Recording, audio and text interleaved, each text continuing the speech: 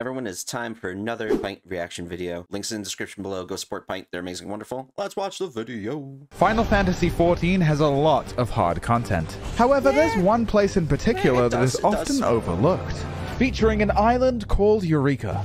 I've never once been to Eureka. I've heard many a bad thing about it, though. I'm waiting until I finish Palace of the Dead before I try anything new, though. And I'm on the other one from Shadowbringers that I forgot the name of already. I am so good at playing this game. With 4 zones, each with their own unique threats and surprises. And I was hungry for the challenge, to see if it really was that bad. And so, I entered Eureka. So I went to get my first quest from Kryl.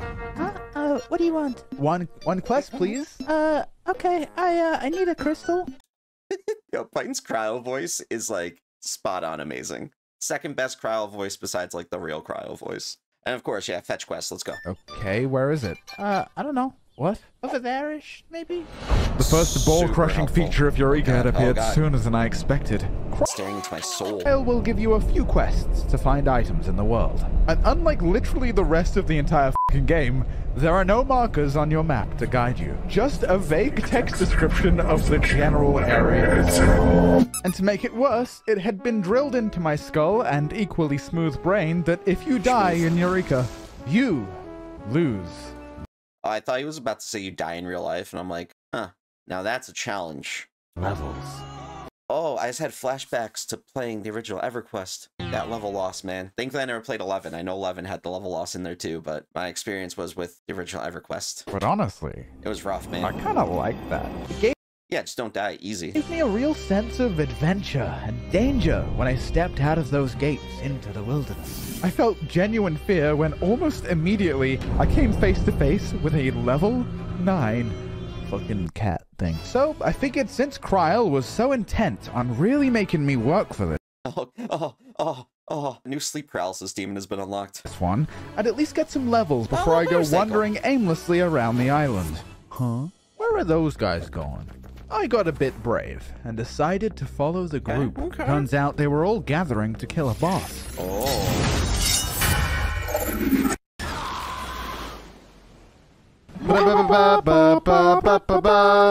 Oh, that's a lot of XP. I came up with a plan, so I didn't have to do any of that disgusting work. Oh, that's smart. Yeah, just join a random mid group like that, let them all do the work, and reap the rewards. Easy. I would sit AFK, wait for a boss to spawn, and then run to it to freeload off of the effort of others. And if you're wondering if that's morally correct, then let me put your mind at ease. I didn't feel bad about it at all. But I still had to sneak through the jungle, past... Listen, man, you gotta do what you gotta do sometimes.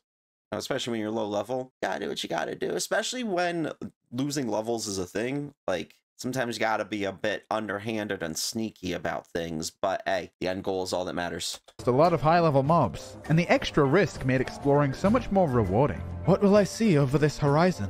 I hope it doesn't kill me. And after a couple weeks, I was making some good progress. My strategy got me levels fast, which made Kryl's quest a lot easier. And thanks to my immense effort, I had enough crystals to instantly upgrade the sword to max level. Oh, that sword looks kind of cool. You just wanna... Now look, licking it was not the first thing that came to my mind, but I would lie if it wasn't in the top 5.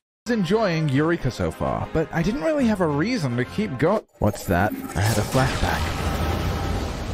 My friend was convincing me to quit WoW and start 14. He That is a huge hat. showed me zones. Cringe. He showed me jobs. Yawn. He showed me... Ozma. Oh. I know you won't all agree with this, but to me, it's the coolest mount in the fucking game. Well, yeah, it's a giant marble that you just ride on. Oh, so you get Ozma and Eureka. I want to say I knew that, but I don't remember it. while everyone else is riding around on a horse or a cat, I'm pulling up to the roleplay club in my mathematical concept. So how would a weary soul Amazing. get Ozma? First, you must complete all 4 zones of Eureka. Then you must complete the Baldessian Arsenal. A challenging raid where if you die, you're kicked from the instance. Oh, I'll just do more damage. You won't get kicked. So if I wanted Ozma, it was time to enter Zone 2. You're gonna love Zone 2. Oh yeah? What's it like? I don't think he's gonna love Zone 2. Oh, it's pretty much just like Zone 1, but harder and less fun, and there's less people there, and it sucks, and I fucking hate you, Pint. Fuck you, Pint. I fucking hate you. Oh my god! Yo, Pint, what the hell did you do to Kryl? Dude! Yo, Kryl just killed Pint. That's it. That's the end of the Legacy of Pint. Great video so far. Yeah, RIP, bro. Oh, my head. Hey, have you recently experienced blunt force trauma to the head? Yes. Sounds like you could use some protection. Hi, Ooh, I'm the a sleep helmet? paralysis demon, and this dream is... I just mentioned sleep paralysis demon earlier about it being Kryl, but now my sleep paralysis demon is going to be salesman Pint. I don't know which worse. Sponsored by NordVPN. NordVPN is sure to keep your internet safe from all kinds of cyber threats. Simply press a button and your The network edits will here be are encrypted. amazing. Safe from scammers, hackers, and the United States government. Using... No comment. But this is hysterical though. I love watching Pint's like in video ads because he's so creative with them. I just love how this is like a corny early 2000s video. NordVPN's state-of-the-art technology. You can change the location of your IP address. Not only does this give you privacy from prying eyes, it also allows you to digitally hop from country to country, giving you access to exclusive shows from other regions. Not even the government's gonna stop me watching my animes. So give it a try. If you're not satisfied, right. Nord has a 30-day money-back guarantee. Boy. It's 100% risk-free. So if that sounds good to you, head over to nordvpn.com/pint for 4 months extra on a 2-year plan. Sign up now or I'll break your fucking kneecaps. Now if you'll excuse me... Wake up, wake up, wake up, wake up, wake up. Yeah, too bad Pint can't reach my kneecaps. God, I'm short joke. Wow, This funny. was Pagos. Pagos. Oh, it's Pagos icy. sucks. Oh, It's well, known that to be the sucks. great filter where everybody quits. Oh, Which meant Well, there that's not was fun. fewer bosses to leech off of. And worse, there's less people to help you if you die. But don't worry, we'll talk about dying very soon. The layout can only is imagine. fucked. We got tight corridors, That's bigger than cliffs I which make expected. the map confusing, and worst of all, sleeping dragons. While most mobs detect you based on sight, these fuckers got ears. So you have to slow walk past them. Oh, so it is a lot like Palace of the Dead in that sense. Okay, that's interesting. I didn't know this. So when my dumbass was trying to Metal Gear around it, Oh, jeez. My strength fades and blood cools. Ready to lose my levels, I close my eyes and drift into dreamless slumber. Detch. you Oh, alive. saved me. It Oh. turns out if somebody reses you before your death timer expires, you don't lose anything. Oh, But that's it was cool. becoming clear my freeloading tactic wasn't going to be enough this time. If I really wanted that delicious reflective ball, I would have to grind mobs myself. But killing mobs that's the one at fun a part. time wasn't going to be enough for me. As much as I like being the little wizard guy who casts the spells, I was hearing the call of my inner beast. Are you tired of being nice? Don't you just want to go ape shit? Kind of, yeah. Warrior level boost. Here we You bought the level boost for Warrior. No. Why? Yeah, if I buy it in a video, it should be like a tax write-off. Guys, from now on, I'm going to do recording for everything that I purchase in Final Fantasy XIV forever, and it's going to be a tax write-off forever. I said it here. It's going to be in video, so it makes sense.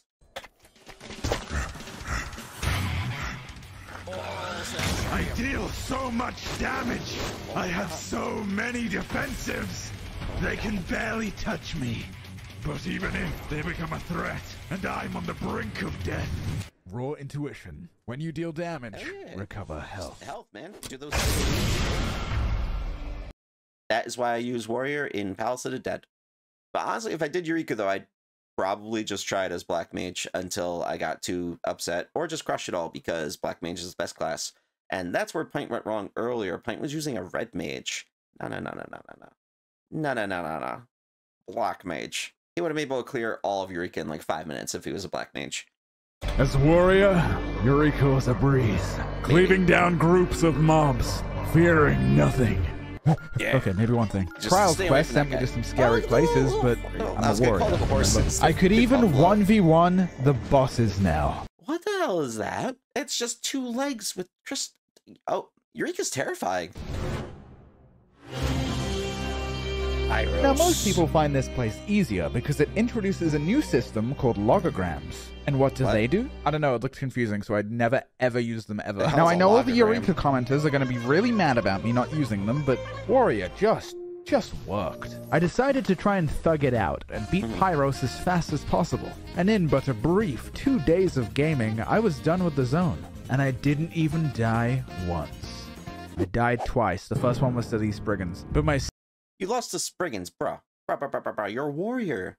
Just, like, heal. second death... Says the person whose worst death in Palace of the Dead was, like, on floor 1 something to, like, a B. Happened all the way up north while I wasn't recording. I was genociding random creatures as usual when... While he wasn't recording. I screamed for help, but no one came. For minutes I waited until this woman showed up. What's up, girl? She rezzed me and I teleported away. Hero status. Only for her to be swarmed by the same mobs and subsequently die in my place. Pint. That is what I like to call a gamer move. Good job. But worry not. I definitely ran back to her mangled corpse, raised her off the ground, kissed her on the forehead, and everyone in the zone clapped. And as stressful as it was, it made me realize that's what makes Eureka fun. The danger of the world offers a wholesome push towards cooperation. It kinda reminds me of the design philosophy of some other old MMOs. And although my time in Pyros... Not gonna lie, I'm kind of getting a little bit of WoW vibes with it, which is accurate, which is cool. Like, I didn't know Eureka was like this. This actually sounds much more interesting to me than I ever thought Eureka would be interesting to me. Like, this sounds really fun. It was quite brief. It was probably my favorite zone in Eureka. Surely nothing wildly different will happen in the last zone. Nah, of course not. This place seemed different. There was a lot of people here. Oh. An unusual amount. Well, it makes sense. I guess the last zone, that's where people usually congregate when they're, you know, end game stuff. However, due to my social anxiety and crippling fear of other human beings, I decided to shirk my character growth of last chapter and retreat into my Sigma Ryan Gosling playstyle once more. Sigma male, let's go. But shortly after I had started the usual grind, I was approached by... I can't even keep a straight face saying that. A mysterious fellow. A fellow on the Ozma mount. Whoa. Hey, buddy. Need some hub leveling up? Oh, no. I appreciate the offer, but I don't want to be carried just because I'm famous, you know? Yeah, no, I've got no idea who you are. I was gonna say, like, it'd be great if this is just some random person, like, I don't know who this kid is.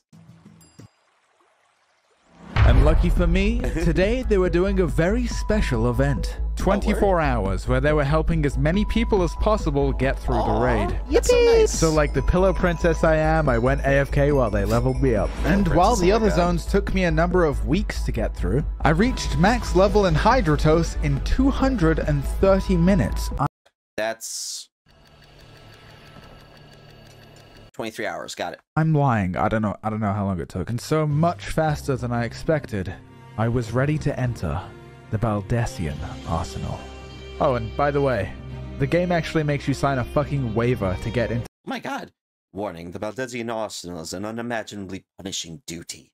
Even the entry conditions alone will not be easily fulfilled. An emerging triumphant will require teamwork, tenacity, time, knowledge, courage, strength, and not least of all, luck. Have you read and understood this warning? I have read it. Do I understand it? No. To the instance. Warning. The Baldessian Arsenal. I didn't expect Pint to read it, so now you gotta have to hear it twice, so deal with it. Arsenal is an unimaginably punishing... Yeah. Tons of service, I accept. Then my new friends invited me to a You guys group. got lucky. And honestly, I was pretty nervous. Baldessian Arsenal, a challenging raid where if you die, you're kicked from the instance. Alright, head on down. Who was that? That, my friend, is none other than Big Motherfucking Green. The biggest fucking... Is it Piccolo? Answer me. Who are you? It's Big Green! Let that child alone. Chad in Eureka. He's the raid leader, and he's done this hundreds of times. And his help was going to be monumental. Getting into the raid is usually somewhat complicated. The raid group waits for a boss to spawn at a specific time of day, and then you kill the boss, which gives each player a buff, allowing them to click on a portal, and then 48 portals spawn all around the zone, and then you enter the raid. What? My brain hurts just from listening to that. So, it was time to begin. Most of the mechanics in here were manageable, but would one-shot you if you got hit by anything. So what you're saying is Black Mage would do good here. I see. The raid splits into two groups and begins to kill the first bosses. And as simple as the mechanics were, I was quaking in my little boots. I was pissing and shitting myself. I did not want to die to the first boss. Then you make your way down this hallway, but wait, there's fucking landmines. So Big Green goes on ahead to disarm them. And then it was time. Invisible landmines? That's just mean. That is mean. For the first real boss. Raiden has a few mechanics that, if it weren't for Big Green, would certainly result in some deaths. After a bit of horsing around, suddenly, a mechanic where you have to pay attention. Oh my god. Oh, very sad. Oh. Then he starts casting a raid ride, and it's a rush to kill him before he kills you. It actually wasn't even close, and I was trying to hype it up for dramatic effect. More hallways, more trash, and of course, more landmines. And then we arrive at the next boss. Absolute virtue. This is the boss that in Final Fantasy XI took players 18 hours to beat. I've heard about this boss from Final Fantasy XI. Even when I was a youth, I heard about its legend. Somebody died, like, fighting that boss, which is very sad. RIP. Very dedicated. I didn't... So Eureka is basically just Final Fantasy XI and Final Fantasy XIV is what you're telling me. Huh. Interesting. If you try to pull him normally, he is unkillable, repeatedly healing to full before wiping the raid. Oh. But Big Green, love him to death, had his special little ops outside the raid, where yet another boss spawns. When Big Green's little boys have killed the boss, absolute virtue is weakened. This fight was a step up in... So in order to actually damage this boss, you have to literally kill things outside of the raid to... Damn. Dude, no wonder why nobody likes Eureka. This is, like, difficult. I want to try it. Difficulty. With almost every mechanic, you had to pay close attention to the boss to determine which color was safe. And getting it wrong even once would be lethal. It made me very worried how hard the last boss would be. But... Wait, this isn't the last boss? Oh. In spite of all odds, we survived. Nice. Well, most of us. But there was still one fight left. The boss that would give me what I came for. Ozma itself. Wait. While Big Green was explaining the mechanics, I was kind of zoning out. But one thing did stand out to me. Didn't we already beat Ozma? Ozma has a mechanic called Black Hole, and if you mess it up, Ozma will instantly suck you out of the raid. And even if the party clears the fight, you would get nothing. Oh, that sucks. And so the fight began.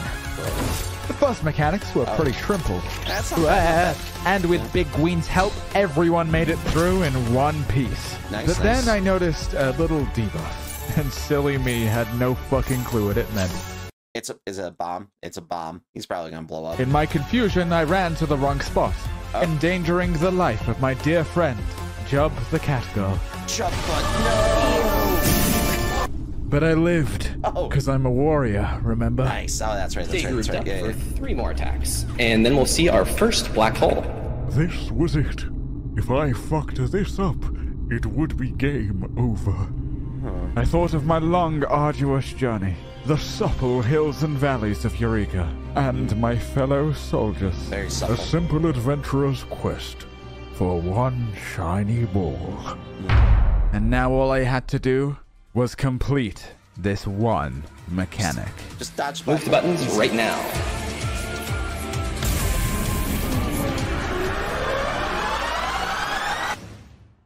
It's safe to make your way back. Oh, okay. That was pretty easy, actually. Wait, this is it. Big Green just died, but the boss is so low. Yes! Alright, now is the time for Pint to get the anime power-up because Big Green died. Pint's gotta be like Gohan against, like, any enemy in Dragon Ball Z when, you know, the original Big Green Piccolo died. Yes! Do it up, Frank. That's very bright. Finally, it's mine. And now I can do the thing. What thing?